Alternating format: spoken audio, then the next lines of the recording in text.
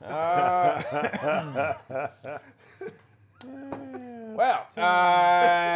back to Talking Shop. We have the whole crew back together again. It is getting closer to Christmas, which for us means more John the Baptist and major disappointments on his. Yeah, I know, right? But it's great text. Matthew chapter 11, verses 2 through 15. John's in prison and wants to know what the heck's going on. We'll get after it. Leave away, spit out my Lord in every way. Yet I'm still welcome. Yeah, let's get after in this. The yard Matthew 11, verses 2 through 15. Shocking news at the beginning of the text is what? And took his cry. I'm going to have to look at it again. Yeah. Are we shocked that John the Baptist is in prison? Yes. Okay. So we just got, last week, John was doing his thing, baptizing people. A week later, we have John again, though now he's in prison. And so he sends a couple of his disciples to go to Jesus to inquire what? What do they want to know? What does John want to know? Are you Messiah? Yeah. Yeah, is he the one? Are you the one? I think what I like about this text is it's just very honest, right? John's preparing the way. He's that guy. He's baptizing. He says, the one's going to come after me whose sandals I'm not worthy to untie or carry. I can't remember which text we did. But and he's got all that. And then he shows up and John ends up in prison. This doesn't tell us why. We don't have to get into that right now. But he's in prison. And he's not going to leave prison with his head still attached. And he starts to go, I mean, maybe somebody else is coming? Are you like the down payment of something more to come? Are you like, was I preparing for you, but there's somebody that's going to really come? Because I'm kind of in prison, and it's not looking good, right? And if they read Peter's article on this, which is, on craftofpreaching.com. Yeah, that's right. He goes, this is where the thrust of his thing is for preachers, is focus on that. Focus on, your people have questions too. Yeah. And they're legitimate questions, and kind of delving into what that looks like, and you can really make a connection. There was a promise attached to all this, and it doesn't look like what I thought it ought to look like. And there are commentators who actually say, well, this isn't John. This is John doing this for his disciples. But no, I think this is actually John asking this question. And he's thinking through it. He knows the promises, just as we do today. Introspective in prison. Yeah. That tends to happen, right? Yeah. He's working his way through this. He knows the promises. He knows the text from Isaiah. He knows what's going to happen when Messiah comes. And he is in prison, and he knows that that's not where you're supposed to be if the Messiah comes, because the Messiah is going to set the prisoner free. Right. So, Ernie, because we got to get you engaged here. Yeah. You're always on the fringe, outside looking in. A little introspective in prison over here. What are they supposed to tell him? Yes. Yes. He tells them, go. And tell John, again, what you... That's interesting, yeah, what you hear and see. So I think, hearing is always good. But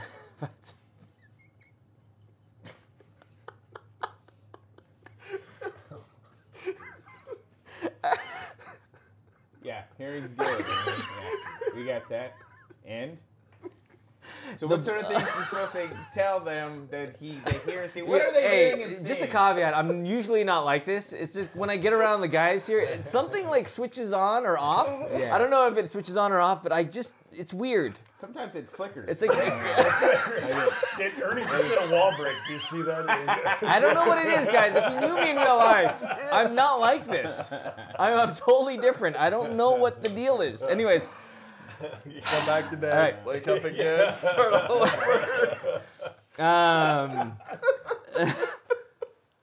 Okay. The blind. Yeah. All right, so we see the great reversals here, and Okay. this is a sign of what Jesus brings to the table, is that he is the great exchanger, the great reversal. Reverse upside down kingdom, all this stuff, turning the kingdom upside down, the blind again sight, lame and lepers. All these are helpless conditions, right? Deaf, the poor, the dead, and all these things that is a fulfillment of, again, Old Testament prophecy. And here, John might not be, he might not be available to see it for himself. But even imprisoned, he knows that the one has come to set him free as well. Right. Right. But what's the key to this whole thing? I mean, maybe not the whole thing, but to this bit, for John, right, in prison. Yeah, you said it earlier. Yeah, so John is in that last quote where he says, the poor have good news preached to them. In Isaiah 61, where Isaiah speaks of that, the next line is about the liberation of the captives. And that's not what he tells John. So it's like he says, tell him all this other stuff, and instead, in place of that, right, what he gives him is, blessed are those who are not scandalized or Scandalized, Yeah. Scandalized, yeah. Offended, I think, is the word. This would But preach really. I scandalized mean, is you really could good. stop right there with this and preach that Yeah. bit to your people and go, Yeah. listen, how many times have you experienced that? You're in a prison. You're sick. You can't get rid of it. Right. You've got a disease. Nobody can do anything about it. You've got a cancer. You've got a family problem. You can't even get a hold of the person, let alone deal with the person. You know, I mean, you could Right. bring all those examples in and go, we've all got prisons that we're like, where's Jesus Yeah. in the midst of all this? Yeah. Where's the hope in the midst of are you really the one? I mean, Because assume again, that. we know the promises, right? Right. And so we know that he brings healing to the blind. We know that he cures diseases. We know all of that. And yet it's not happening to me, right? This is the same thing for John. It's not Where's happening my to me. And what's fascinating, like the way this gets interpreted today, right, is in a lot of places is the problem then is with your faith. Like Right. somehow your Prosperity. faith Prosperity isn't gospel enough Yeah. for these things you to need have to been work enacted. harder. Yeah. Paul. Yeah. Actually, you do need to work harder. I mean, doesn't he tell that to John, right? I mean, where was your faith? That's Yeah, what yeah. landed you in prison, That's right? right, Was your that's right. you didn't believe in me enough. So so I think you're right. I think for a lot of people that first paragraph is essentially enough for a sermon. But the context does go on, and we get he turns his attention Sorry, to the Tim, crowds. there's more text. Yeah. He turns his attention to the crowds, and You want me to preach for what only he's 20 doing. minutes? Oh, we know you won't stop at 20. So We know what he does is he turns his attention to identifying who John was, his role in all of this. So he speaks to John's disciples, go tell them this, and that's kind of the first piece. And then he turns to the crowd and says, so now who was this guy? Like basically he's addressing him, you all went out to see him. What'd you go see, right? And what kind of images This is he another one of painting? those questions. He does it in other parts of this letter, but where Jesus asks, they know, right? If they answer one way, he's going to pigeonhole them into, well, if he's a prophet and he talks about me, then what are you doing? If he's not, Yeah. Then what'd you go to see? what'd you Yeah, go out? why- Why'd you try? That kind of thing. Yeah. So I mean, it's his rhetorical question. yeah, this fits with the by what authority do you have this? And John 2. right, yeah, this is exactly. So what kind of things does he speak about with the crowd there? People wearing soft clothing. Is that what you wanted to see? Soft Luxurious. Clothes. We'll go with Luxurious. luxurious. I got luxurious out of one of my Stuff, lexicons. like the stuff that Ernie wears. Effeminate. I mean, Effeminate was that's- one of the. That that's was one of the. I mean, Yeah. Sorry. I just sorry. when I read that actually I think of all of the well, I mean, actually, the Swiss Guard pops in my head. Oh, yeah. I think of all of those kind of medieval dressed soldiers and all the bright colors and all that kind of stuff. But anyway, Fancy that's, boat. And Right, the yeah. first one though, before you get to that, the clothing is a reed shaken by wind, and the way I kind of that's just like basically it's just loud noise, right? It's just like are you just going out there because it's like driving by a car wreck and everyone's got to check it out. Like there's something over there that's making a lot of noise. Let's go check it Go out. look at the body bags. Yeah, yeah, right. To be gloomy, right? Yeah. And then he gives us another quote. what does he direct our attention to? Actually, a double quote, right? Yeah. I mean, it's Exodus and Micah, isn't that right? Or Malachi. I think it's Exodus and Malachi. Yeah. Just the prophecy of John. Yeah.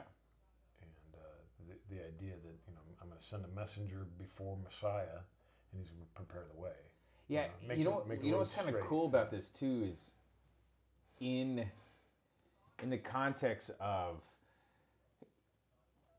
this guy's having second thoughts, or not, or at least he's curious and he's not He's sure. wondering, Things yeah. don't seem. That doesn't mean he wasn't the guy that was to prepare the Yeah, way. that's true. Like he's That's still true. that guy. Yeah. He's still doing. He did that work. Yeah, Jesus upholds John in the Yeah. work that he did, even Yeah. as he tells him your expectations Yes. are not actually It's really going good, to, right? to come to fruition. Yeah, that's it's that's a way of edifying your people and saying what you do here on this earth. You still have a purpose, yeah. right? And it's being fulfilled in Christ, even if it doesn't meet your expectations. Right. Right. Yeah, Yeah. even That's if it doesn't really work good, out yeah. according to your ideals. Right, and then so then it goes into the truly I say to you, right? The sort of the greatness of John the Baptist, right? And then he's elevating John, and then verse 12 is a strange verse. What's his assertion there? What does he get It's at? kind of awesome. I mean, it's like, this. I think this goes back to this idea of the question, right? We're always going to suffer violence, right? The kingdom of heaven doesn't look like what we want it to look like. It doesn't look like what John wants it to look like. It doesn't look like what your people want it to look like. Anything, but it's going to suffer those things until Jesus' third advent, right? Until he returns, and then all the prisoners will be set free, and all these things will be made right again. Right. So yeah, it's a affirmation of the violence is a real thing. Again, it's not pretending like it's not there. You have something there, Ernie? You look like you're What do ready you think? to pounce. Ernie's ready to come on. No, I think as you guys are talking, because I always listen to your guys' wisdom all the time. I think. That's not true. I don't think that's Hey, guys, I do. At least we have the lie on camera. Anyway. No, I think overall, all this is really hovering around the. And again, I don't want to jump the gun here. Is that what they say? The idiom, jump the gun. He who has ears, Yes. let him hear. We talk about imprisonment. We talk about violence. We talk about all this stuff. But at the end of the day, just as John was prepping the people for what was to come, I mean, we're also. I mean, not even death can assail us because of what this Jesus has done. I think that's. I don't know, as pastors, you always see it. You're dealing with death. You're dealing with people who, you die. People who die, and you have to bury people, and all these things. And it's like in those moments, it's like, well, still, we have a Jesus who has set us free, and I think that's in the midst of all the things that even John would face. It's all well, and I think that's the gospel there, right? Of what it means that through all circumstances, whether have I tried hard enough, why is this happening to me, or I thought people are supposed to be healed by if we believe, and why isn't it all happening in my life? And again, the point is it has. I think it already has, and it will always be because of what Jesus has done. I think it's hard to fathom. I think when we face circumstances in life, our eyes see one thing, but then our faith sees another. Well, right? this is if they want to jump over to Jagged Word and look at Hess's article from December the 4th, right today. This is what he's talking about the navel gazing and Dietrich Bonhoeffer in prison and all that stuff. I mean, it's this idea that we spend so much time being introspective, and yet God is calling us not to focus on ourselves, but focus outside. Focus on what? Focus on Christ, the one who heals and delivers and frees, and it's a change of focus for the believer all the time, and it's a refocusing all the time, right? All the because time. it's so easy to get focused on the violence and the lack and the what you don't have. Well, and we also, I mean, we constantly get drawn into the prosperity gospel. This is the Christ who has come to bring us life. This is the Christ who has come to fulfill all of our needs. This is the What does that look Christ like? who has It looks come like $1 million to house, right, who has come to Tesla heal all in of the our driveway hurts. And yet, even as Jesus talks about it as Nothing wrong with that John among the prophets were beheaded, they were whipped, they were scandalized, they were, they did not have an easy life. And so what drove them was not the prosperity of the kingdom of God. What drove them was their connection to God and what he was bringing about, the work that he was doing. Right, like in Isaiah, who'd seen the living God. Right. Or in any of these, or like a Lazarus. I mean, the story that you can't touch Lazarus once Jesus raises him from the dead. Please, what are you going to do with him? Yeah, right. You know what I mean? Right. It's like these guys, once they have truly experienced the depth of the living God. Yeah. Well, I mean, even the resurrection with Peter. I mean, we just finished John in Bible study, and it's Jesus who's prophesying that you'll go where you don't want to go. Your hands will be, your arms will be stretched out. I mean, but he went. It's all good. Yeah. I mean, honestly, But it's not that these guys didn't have concerns either. I mean, he brings up Elijah, and Sure. if you go back to Elijah, No, I my get it. favorite Elijah is 1 Kings 19 with the prophets of Baal. Yeah. Right, where he calls down the fire. He does all Yeah. this. He slays all of the prophets of Baal. He shows them the power of God. The crowds are singing his praises. And what does Elijah do? He runs off into the desert, fleeing because he thinks, I'm the only one left, and I might as well just stay out here. He's human. And so even in the midst of all of that, you've still got this very human response. Yeah, and Roy's like, if we could to just what's see going God, on. right?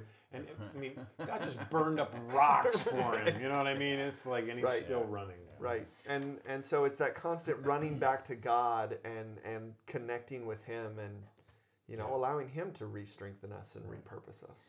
All right, I think that's probably a lot of good ideas to preach on. Hope everything goes well. Leave any comments you have for us, things we might have missed, and to further the discussion, check out crafterpreaching.com. You already mentioned Nasser's article there. You can look at that. God bless your preaching.